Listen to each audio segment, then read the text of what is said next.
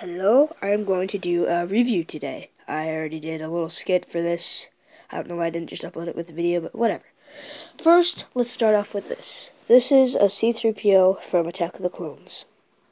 So, as you can see, he's very, very rusty and kind of destroyed. And also, his head can come off, as you saw in the skit before. Yeah, and that's really weird how it's like that, but, you know, whatever. Shoot. Let's leave it at that. Oh, his hand can come off, too. And he has a green arm here for some reason. I'll have to rewatch the movie again. The love scenes were boring, though. Okay, so now we have a... Will you hold that? Okay. So... we have a blind stormtrooper, as I like to call it. But he is, the camera will adjust, his black, what should be black, and the helmet is colored out, so it just looks like it's white.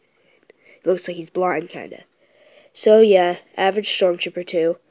And then, I gave him Chewbacca's Wookiee blaster from the Solo set. Okay, that's up with that. And now, finally, the coolest one, I think, is this Death Trooper. Finally, the camera adjusted. But, yeah, he's really cool, I think. And I made an adjustable lightsaber with him. So, obviously, the Death Trooper looks like a regular Death Trooper. And I don't have any other troopers like this, though.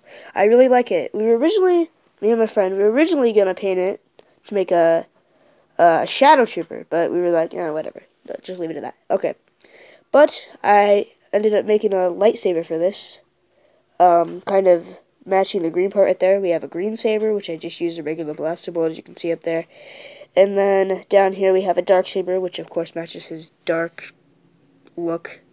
Also, it looks like he might be a James Bond character with that thing right there on his head. That was only the weird part about this. That was it. Well, thank you for watching, I guess. And so about that okay, one more thing. I need to get this on my chest.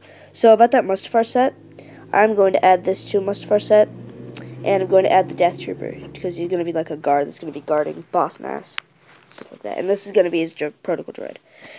About this, I don't know where to put it. I don't know if I should put it on the Darth Jar Jar set or the Boss Nass set or Mustafar. Never mind. Yeah, so I'm adding Boss Nass there too, I guess you could say. Yeah, that's what I'm doing. Alright, see ya.